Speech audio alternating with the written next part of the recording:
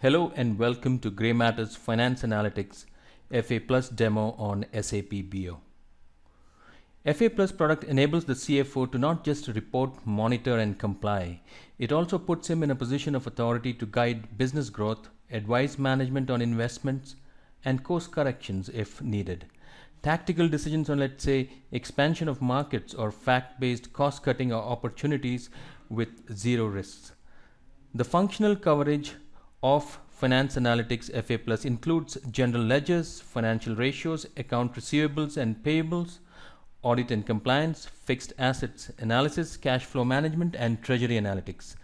Today we give you a quick flavor of the FA Plus product on SAP BO platform with some of its capabilities built around GrayMatter's 4W, that is what, why, when, and where approach.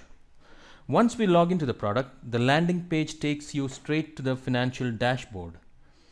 The top center of the dashboard gives you the last refreshed data update time.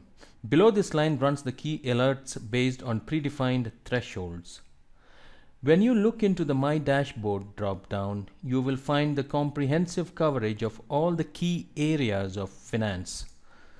The dashboard also provides the power of ad hoc analysis to the CFO, who can build customized reports only for himself and his analysis. The what if analysis gives the user the advantage of tweaking data to evaluate different outcomes. And My Reports section here gives access to pixel perfect reports covering complete reporting and compliance requirements of the organization. Now the first portlet highlights the key financial matrix of the business using dial charts and upward-downward trends arrow in red-green color coding.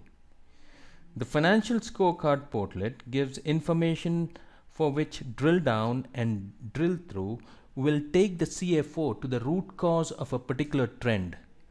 For example, if we click on revenue in the left portlet, the right portlet will give the first level of drill down information of revenue streams.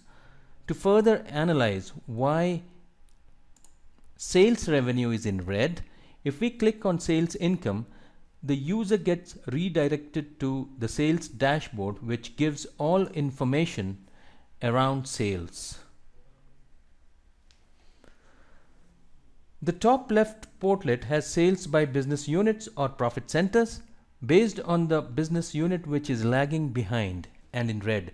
Click on that business unit and the information in all the other portlets gets refreshed for that particular business unit, which highlights various metrics like top 5 customers by sales revenues, sales revenue trends, and analytical view of various business unit performance. This will enable the CFO to understand where exactly the problem area is in sales revenue, which he can communicate immediately using the comments section and the inbuilt self-service mailing service. So now you see the CFO effectively becomes a strategic player across business functions within the enterprise, nurturing profitable growth across the enterprise. Thank you.